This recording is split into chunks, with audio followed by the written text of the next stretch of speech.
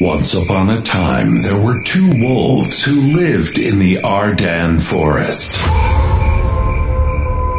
They had to fight to survive because their species was endangered.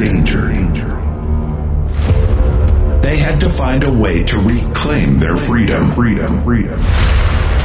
The two wolves realized that freedom was expressed through movement, through nature and culture, but also, and above all, through music.